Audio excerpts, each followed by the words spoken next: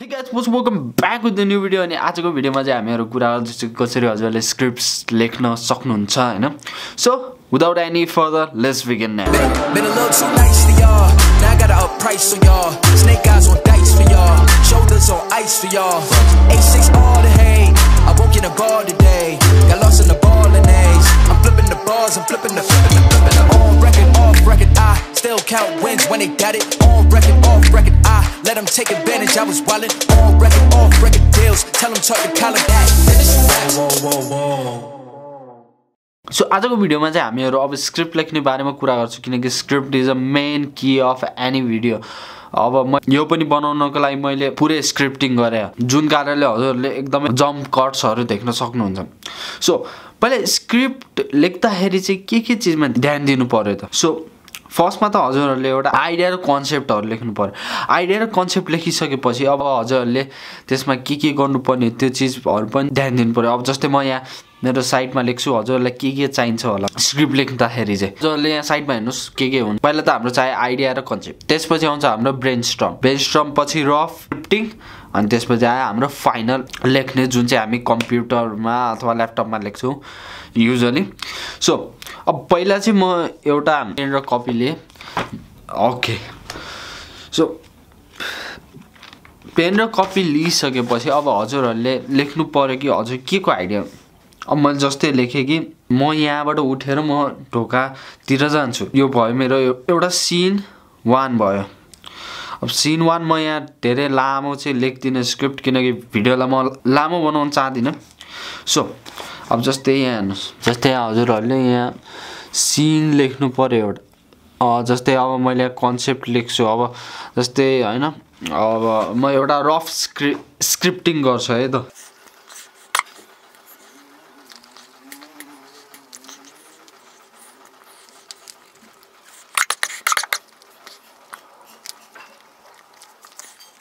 स्क्रिनमा देखिसक्नु भयो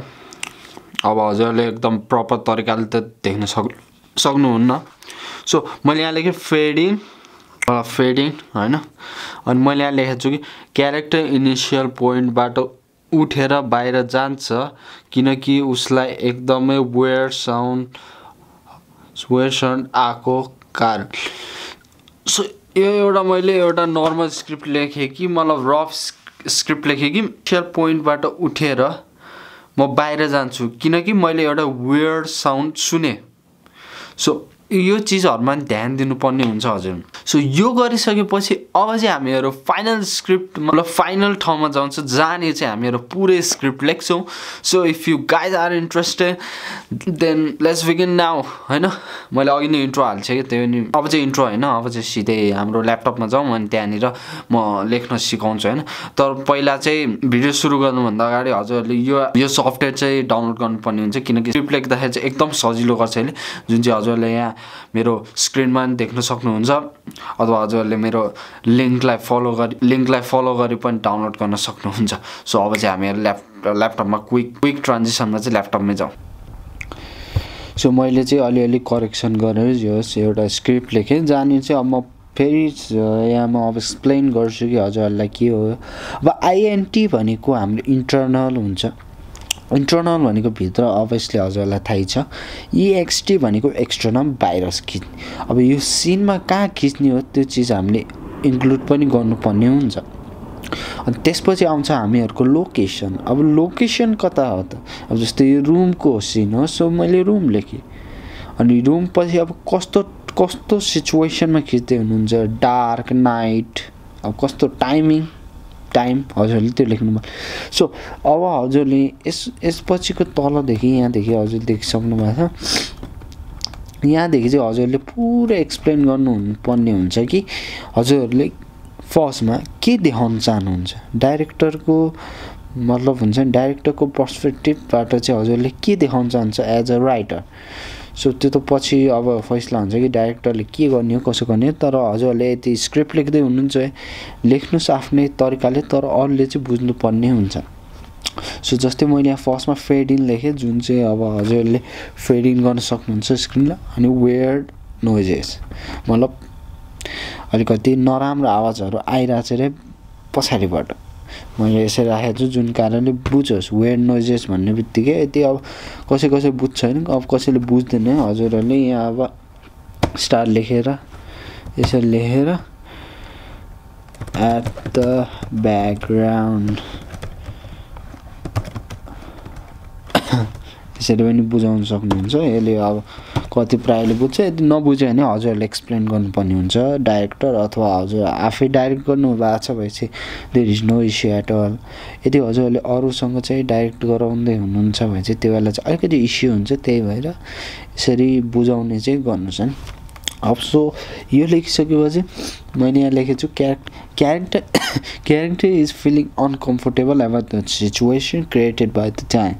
सो त्यो टाइममा चाहिँ एकदमै अनकम्फर्टेबल सिचुएसन क्रिएट भइरहेको थियो त्यही भएर उसले चाहिँ अब के गर्छ भने आफूसँग यस बारेमा डिस्कस गर्छ जस्तै हजुर डराउनु बेला यदि हजुरहरू एक्लै हुँदाखेरि अभियसली हजुरहरूले पहिला आफूसँगै कुरा गर्छ नि त